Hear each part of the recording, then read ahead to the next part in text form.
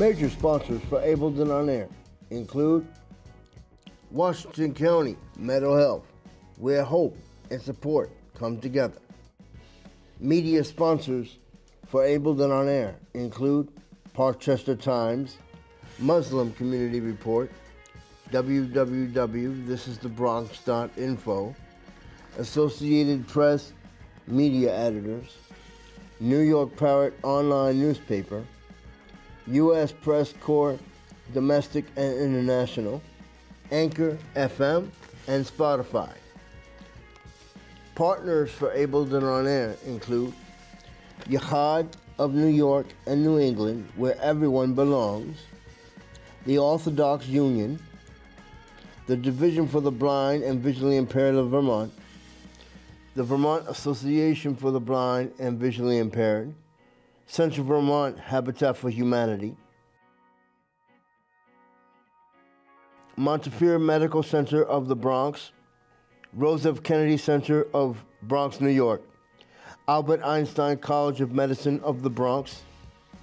Ableton On Air has been seen in the following publications: Parkchester Times, www.thisisthebronx.com, New York Parrot Online Newspaper, Muslim Community Report, www.h.com,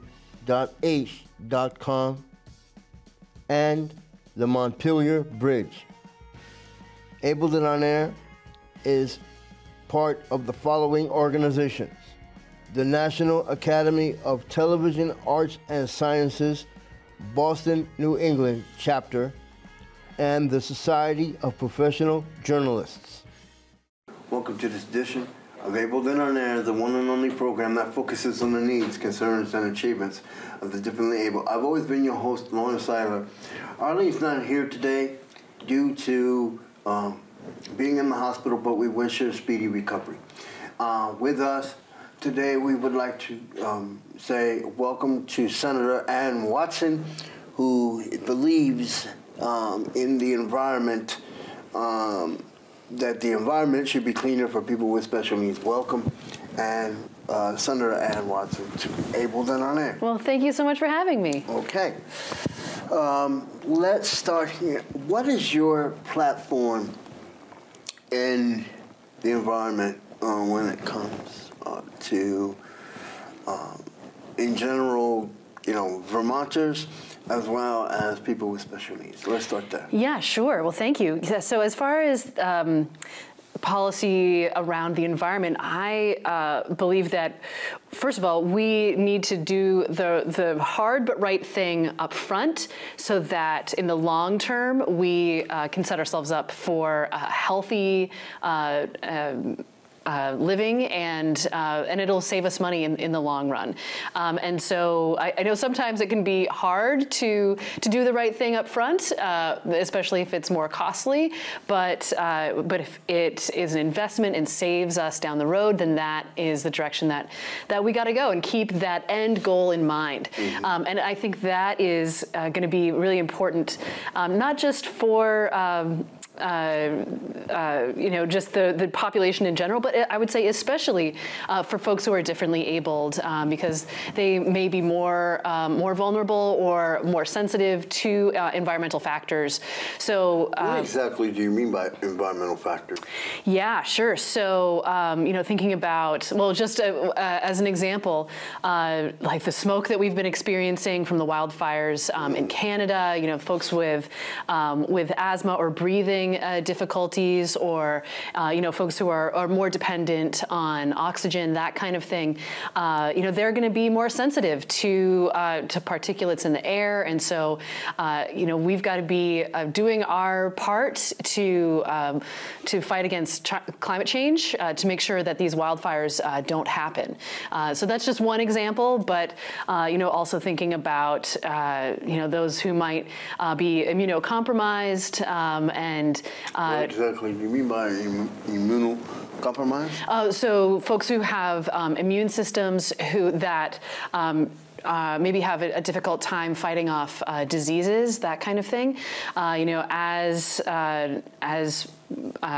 viruses spread, as the climate changes, we might see the spread of more and different kinds of spread of disease. So again, all of these factors are going to impact folks with more vulnerabilities harder, and so it's really important that we are taking care of our environment.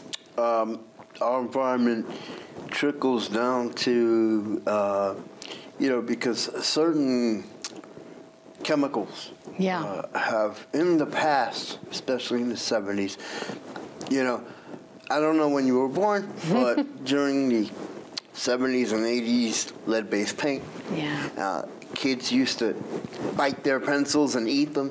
All kinds of. Well, you're a teacher, so you should know about that. Oh yes. But what can we do to change the environment when it comes to that stuff? Yeah, fair enough. Well, especially about the chemicals that you're talking about. So this last session, we actually had a bill that centered around PFAS or PFOAs. Well, that's a good question. I think it's like perfluoroalkaloids or something. It's something like that. These are a class of chemicals that don't degrade in the environment. Like they don't just decompose like a lot of other more naturally occurring chemicals do, and the thing is, they are also cancer causing, and they can cause just a range of. They can have a range of health impacts for people, even at low quantities. So anyway, we just had a bill about banning PFAs in cosmetics and personal care products this last session. Because it's kind of. I think it's interesting to think about like where we might see these kinds of chemicals, because they are. Meant to keep things like stain resistant or non-stick or water repellent. So you might see them in like rugs or on furniture or on any kind of like clothing that's water resistant, that kind of thing. And so it turns out that there are PFAs in some cosmetics. And so especially as they are applied to a person, and that we might have a lot of interaction with those chemicals, if we can keep those free of PFAs, that'll be a really good thing.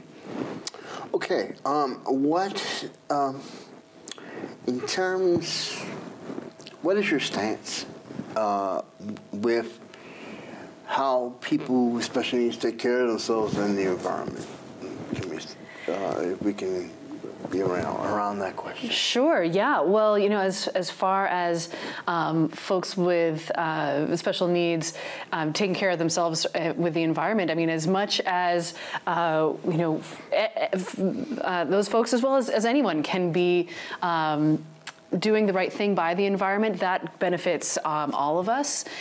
So, just thinking about like how we are using energy in our homes, or how we are, recycling materials. Speaking about using a home. Yeah. Air conditioners, computers, plugs. Montpelier is known, and Vermont is known for a lot of power outages, especially certain times of the year. Any thought on that? Because that moves the environment too, if too many people use. Yeah, no, that's a good question, and especially this last winter, we had multiple power outages that lasted a really long time, which was, I know, really hard for a lot of folks. So one of the things that I am looking into, well, not just myself, but the legislature is looking into the use of battery storage to potentially extend the supply of power even when power outages happen. And we also made it easier this last session for electric utilities utilities to bury power lines by giving them some exemptions to Act 250 to get their power lines closer to the road, so out of the forests, out of the wilderlands, and so onto the road. What do you mean Act 250? Explain. So Act 250 is a permitting process that gets triggered for certain types of development, and like if a development is too big, or again, if it's certain types of activities, then you'd have to get an Act 250 permit. And so we've modified those regulations to make it easier for utility companies to get those lines closer to the road and to bury them, so they should be less affected by severe weather events, which I think will be a really good thing. You know, one of the things that we heard from electric companies was that of the most damaging storms that they've had to deal with, they had multiple just in this last season, and that is not normal. Some of the worst storms they've had in the last 10 years occurred this last year. So, you know, we see climate change happening. We see it getting worse and it making our weather events more extreme.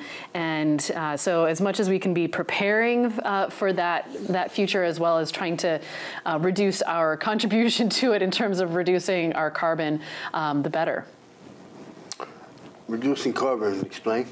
Yeah, sure. So when we burn fuels like oil or propane or natural gas, and even you know, wood, that fuel itself is a form of carbon, and when you burn it, it releases that carbon into the atmosphere.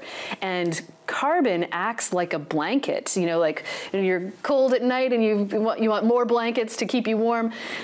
Carbon acts like a blanket for the atmosphere, and so heat can come in through you know, solar rays, but then it sort of gets trapped here, and so it ultimately raises the temperature of the Earth on a global scale.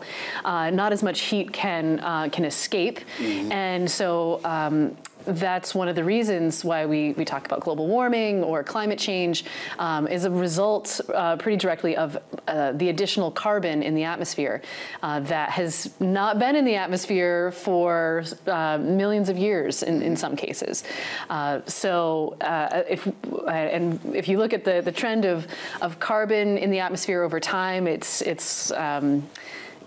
shot up in the last 100 years, and so we talked about flattening the curve with COVID, and we've got to not just flatten the curve, but get it to bend downwards as well with carbon. Do you think COVID had too much to do with the environment messing up?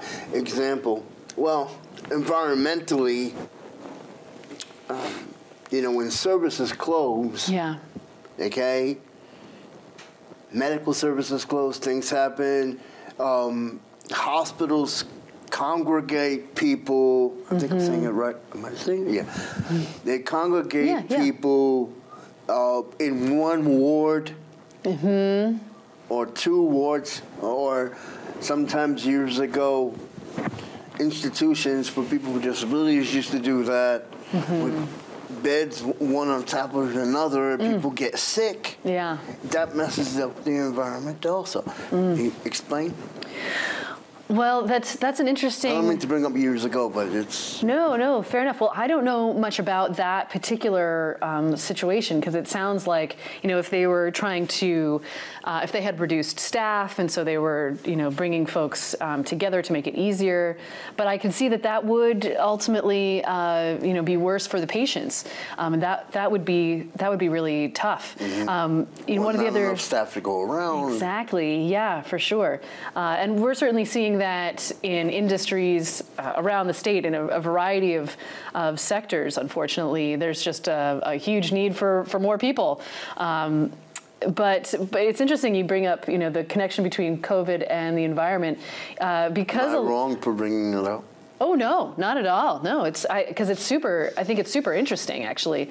One of the effects that we saw is that because a lot of people were staying home, basically, driving dropped, right? And so transportation has been the biggest single polluting sector in terms of carbon in Vermont, and we actually saw a huge dip in that. The data just came out about our carbon emissions through the last. People, like myself, when people ride bikes, and like I'm learning to ride a bike again. So when people ride bikes and they don't get in a car, then yeah, right, exactly. Yeah, so the carbon related to or coming from transportation has dropped in Vermont since COVID, which I think is super interesting, and we're not sure now that COVID is winding down.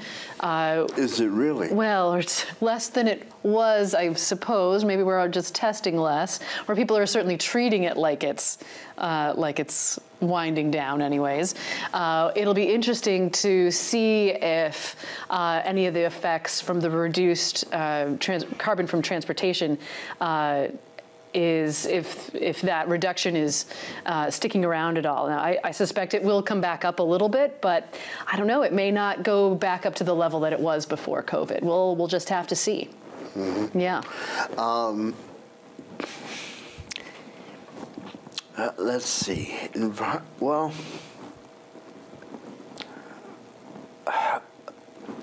littering and trash is part of the environment. Has it gotten better in Vermont? Has it not getting better? Has it has it gotten better? Well, that's a good question. I don't know data around littering, but we did this session pass a revised version of what's called the bottle bill. You might be familiar that people can 5 cents. 5 cents, yes, get your 5 cents by taking your bottle back. But I think it upped it to 10 cents or something. No, well, it kept it at 5 cents, but you might, or a lot of Vermonters might know that you can get 5 cents back for your soda or for a beer can, but not for like a bottle of water. That there's, or like. Change that? Well, so the bottle bill that passed the legislature would have expanded the eligible kinds of bottles, right? It would have included wine bottles, water bottles, and other kinds of juice. And I know people that have paid their rent just on bottle recycling. Well, so I need to say, though, that the governor just vetoed that bill. Which I think is unfortunate because I think that would have helped motivate folks to keep those bottles out of the streams and sides of the roads and whatnot. You know, those may be some of the kinds of bottles that we're seeing, in addition to beer cans for sure, other kinds of bottles. But it would have been an additional motivator to help bring that material back.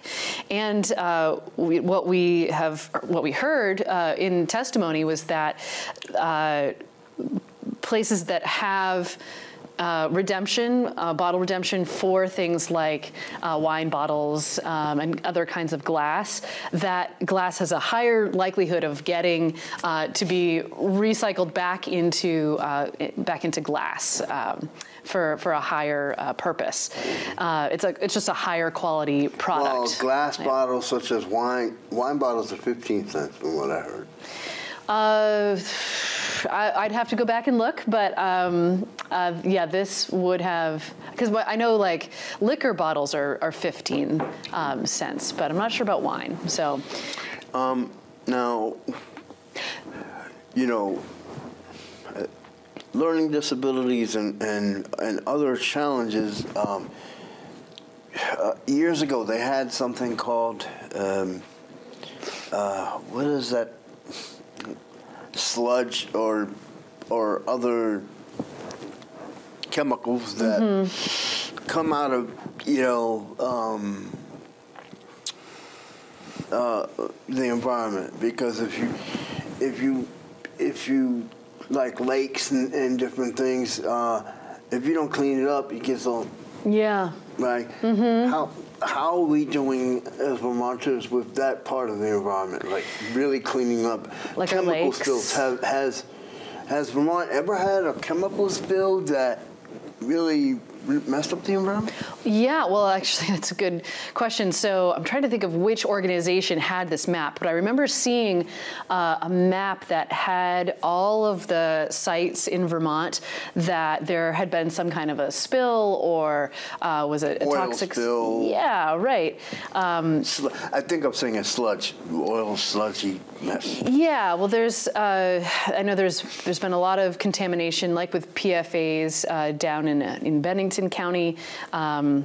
From a company that used to be there, and there's a bunch of different sites all around Vermont.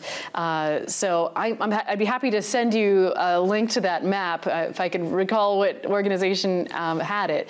But the other thing that might be worth mentioning is right now, I know this is not quite your question, but one of the effects of a lot of, or I should say too much phosphorus going into our waterways ends up creating bacteria blooms. Sometimes like the beach in, some of the beaches in at Lake Champlain get closed because of contamination with bacteria as a result of either too much nitrogen or too much phosphorus going into the lake, and so we are continually looking to put money into helping both point source and farms clean up that kind of contamination. So that. But what do you mean by cleanup exactly? Yeah, so being able to contain runoff.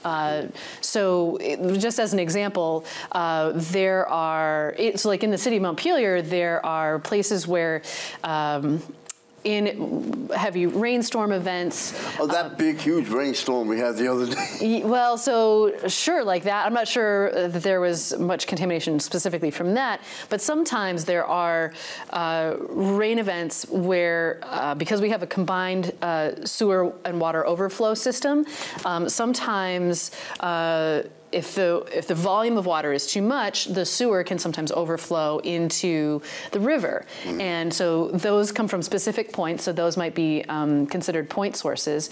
And so, you know, the city of Montpelier, as well as the legislature, have tried to put money towards cleaning up those particular sites, right, where that is a kind of contamination. But also, you know, farms often, if they have manure that is running off into the streams, then that is also a kind of an additional phosphorus source. So what you're saying is we don't have enough sewers? Well, what I'm saying is that in some cases, particularly where the sewer systems might be combined with our stormwater systems, they just need to be redesigned and rebuilt. Not necessarily more, but these connection points changed. Mm-hmm. Yeah. But I'm not exactly understanding what the connection points are. Oh, sure. Well, so I'm sorry. No, you're fine. It's actually not super easy to explain necessarily, but there are points where the storm drains that you might see that collect water from the road might be connected to the sewer system that goes to a wastewater treatment plant. But if that sewer gets so full of rainwater that it can't handle the volume of rainwater, then it might come out those storm drains. Does that make sense? That makes sense. Yes, right. Now, I know we talked about learning disabilities, but in years past, people with birth defects, I mean severe birth defects, you know, because, let me see if I can rephrase this. when you live in a place that doesn't have running water, or doesn't have proper sewage system, or shall we say, I think I'm saying it right, food deprived, or food desert. Food deserts, yes, Thank you, food desert. right. That really messes up the environment. Yeah. How are we really caring about the environment if these things do exist? Can we really change the environment before it's too late? Well, it's a great question. Is it long-winded? No, it's fine. I feel like your question is like a philosophical one as well as a scientific one. And I mean, I certainly live my life in a way that I always will choose to hope. And you're a vegetarian, correct? Oh, I should be probably, but I am not a vegetarian. But that if I were, I would probably have less of a carbon footprint myself. So probably a direction that I probably should go. But that's one of the things, like if people can eat, they don't necessarily need to eat meat every day, but protein is really important. So making sure that... No, but the environment, food desert, to that too. Yeah, for sure. Well, so, when we think about how we need to be changing our relationship with the land to have a healthy habitat for species beyond just humans, I mean, that affects how we're using land. It also affects how we are feeding ourselves, and certainly our relationships with each other and our relationships with food. Right. So I realize I just said a whole lot of things, but in order to have a healthy relationship with the environment, we need to be taking care of each other as well, and that means having healthy food systems. Because if we are feeding if we are doing wrong by our own bodies, then that is also going to harm the environment as well. Because and vice versa, the practices of like industrialized agriculture, like burning out the soil with too much fertilizer, that's an unsustainable practice. And so we need to have more whole foods, more organic foods in our diet, which is going to take care of our bodies better, and it will take care of the environment better as well. But that doesn't address the issue that you're speaking about in terms of food deserts.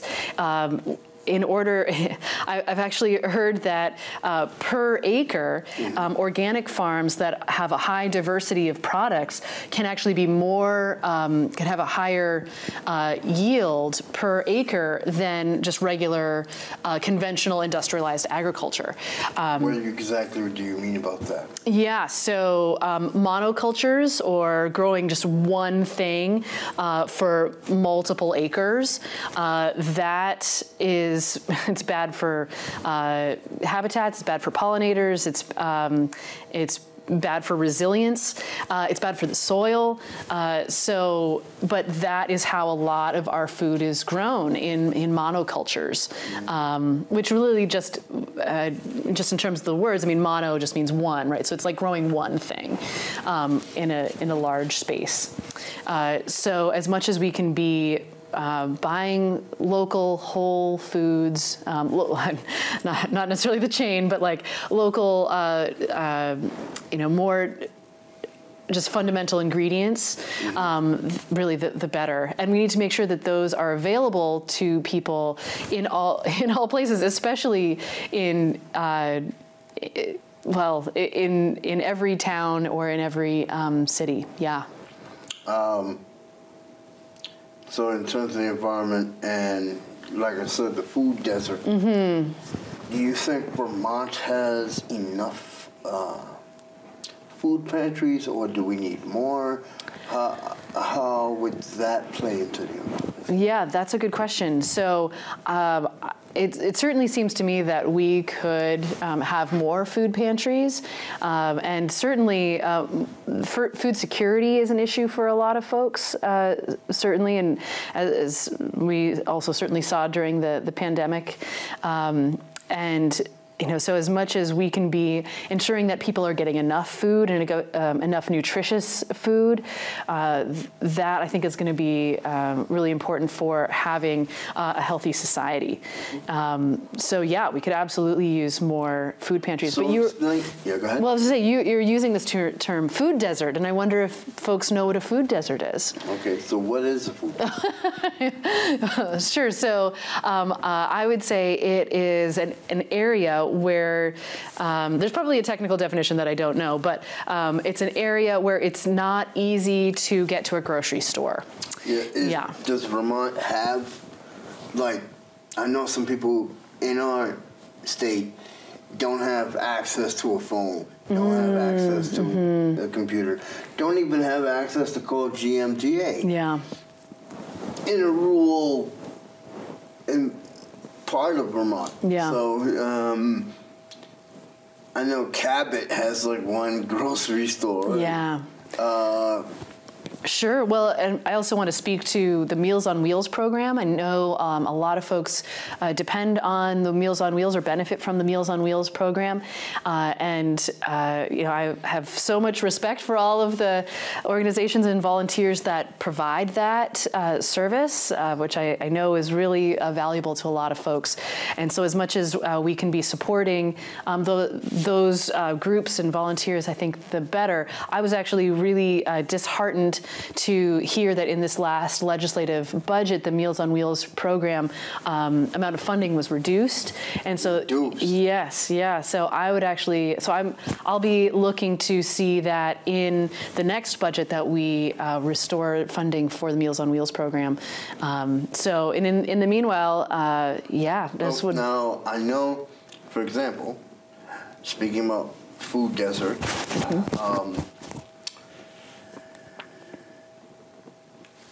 Children and free reduced lunch. Yeah. Let's talk. Well, you're a teacher. Yes. Some kids don't have the means to pay for that lunch. Right. Free lunches, well, they're not. Well, some of them you have to pay. How can we change that as a food situation? Well, I've actually got some good news on that front, which is that this last session, well, actually, let's back up. During COVID, there was a program for schools that students didn't have to pay for meals, regardless of like proving that they, had a, income hardship in their homes. So meals were free for all kids, which was great, and so that program was sort of ending. And I think one of the great successes of this last legislative session was that we passed a universal school meals program, so that it makes that program permanent moving forward, which I think makes a lot of sense. When kids are in school and they have to go to the nurse, right? Like we don't charge them to go to the nurse. It's just. Are we gonna start to do it? Oh no! I'm certainly not suggesting that. But the good thing is that that is a service that's available to kids, because we understand that being well is a prerequisite for their ability to learn, right? So that they are ready to learn when they are back in the classroom, and really, eating is a part of wellness. And so if kids are going hungry at lunchtime, or if they haven't had breakfast, then their ability to learn is going to be reduced. And so this eliminates that as a barrier for kids being ready and able to learn, which I think is going to be really wonderful. So let's talk about quickly, because we have couple of minutes, the recent legislative session. Yes. What did you, I know it's not open to the public, but what important things are important to Vermonters that we passed? Yeah. Well, first of all, I do want to make sure that folks know that it is available to the public. No, well, you can't go. I was told that the State House, during the legislative session, we can't go listen to stuff, can we? Oh, no, you totally can. So you can come sit in on any of the meetings and sit in the back on the floor. Like when we're on the floor, you can sit in the back. I think if you wanted to speak. Right, you can't speak, right, unless you are called on to speak. But generally, it doesn't happen on the floor. And it's up to the chair if we're talking about committee. And if you wanted to film, then I think you probably just have to get some kind of special arrangement to record. So what did you talk about that's important? Thank you. Yes. Well, so we've talked a lot about the environment on the show so far. We did pass something called the Clean Heat Standard, or the Affordable Heat Act, this past session, that designs a program but doesn't move forward with it until we have more information. But that program will help make it easier for folks to get off of carbon. It will significantly reduce the costs of non-fossil fuel heating systems, which I think is going to be really helpful for us to reduce our statewide carbon footprint. So that's one thing that I think is really important. Another, did you want to say something about that? No, go ahead. Well, so another thing that I know had come up especially recently was the ending of the motel voucher program that had been in place through COVID. Now, to be fair, it was the motel program had existed prior to that. It was just not open to everyone, and COVID opened it to everyone. And so one of the things, there was actually a bill this past session about adult protective services, and attached to that, we were able People with disabilities, or? Yeah, for folks with, actually, I think it calls out vulnerable Vermonters. So that includes folks with disabilities, but it also includes folks that are receiving some kind of services in their like health services in their home, or if they are in a residential kind of like care facility, that kind of thing. But attached to that, we were able to extend the motel program for those who were still there until they are able to find a place, a more permanent place to live, which I think is really helpful and important, and I think has set us up to look at homelessness in a higher priority way for the next session, to hopefully come up with some more long-term solutions. We did also pass the Homes bill, the Housing Opportunities Made for Everyone, which we believe will help reduce some of the regulatory barriers to building more housing, which we know is a crisis in Vermont, for sure. And we were also able to pass some significant gun legislation, including a 72-hour waiting period and extending. But really quick, not too long ago, I had Senator Rebecca Bourlant before she became House of Representatives. We talked about the gun legislation. That, in a sense, messes up the environment. In terms of, people with special needs having access to guns. Sure. Because President Obama,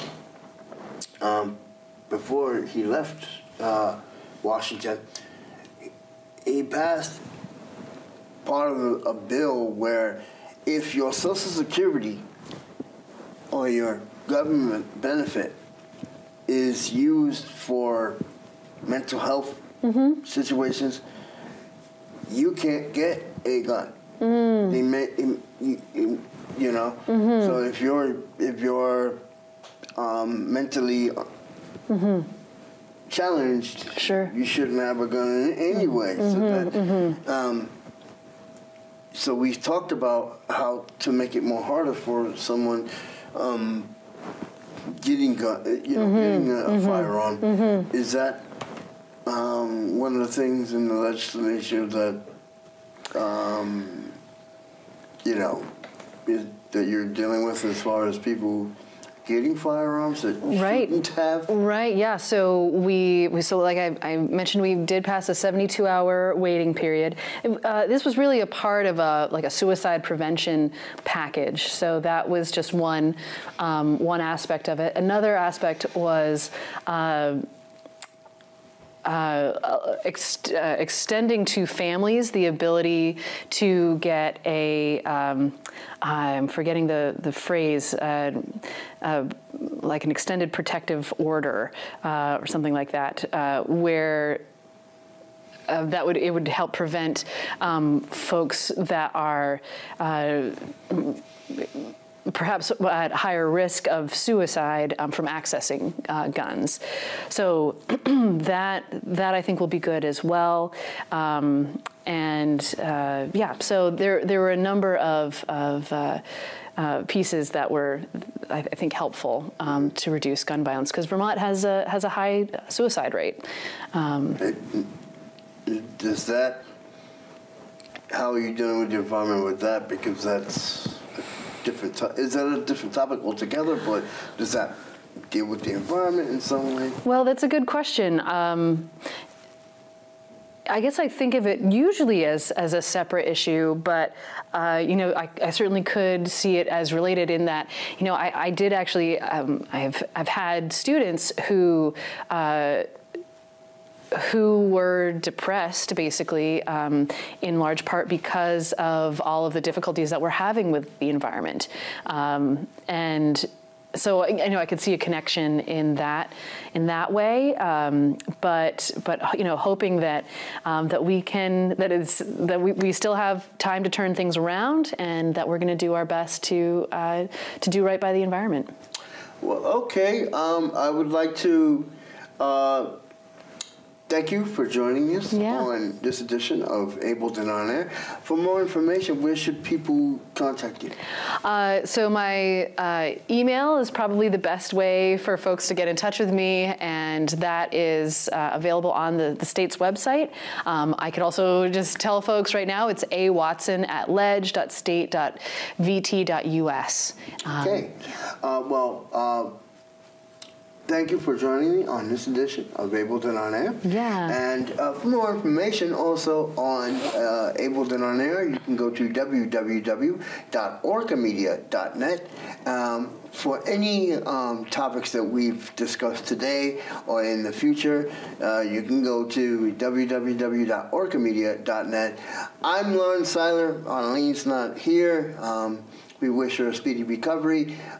We thank our sponsors, Washington County Mental Health, and many others that have supported Ableton On Air. I'm Lawrence Seiler. See you next time.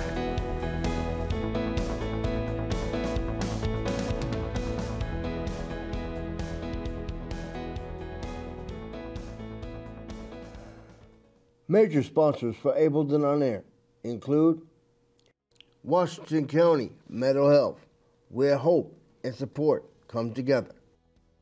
Media sponsors for Ableton On Air include Parkchester Times, Muslim Community Report, www.thisisthebronx.info, Associated Press Media Editors, New York Parrot Online Newspaper, U.S. Press Corps Domestic and International, Anchor FM, and Spotify. Partners for Ableton On Air include Yachad of New York and New England, where everyone belongs, the Orthodox Union, the Division for the Blind and Visually Impaired of Vermont, the Vermont Association for the Blind and Visually Impaired, Central Vermont Habitat for Humanity, Montefiore Medical Center of the Bronx, Rose F. Kennedy Center of Bronx, New York, Albert Einstein College of Medicine of the Bronx. Ableton On Air has been seen in the following publications: Parchester Times, www.thisisthebronx.com, New York Pirate online newspaper, Muslim Community Report, www.aish.com, and the Montpelier Bridge. Ableton On Air is part of the following organizations: the National Academy of Television Arts and Sciences, Boston, New England chapter, and the Society of Professional Journalists.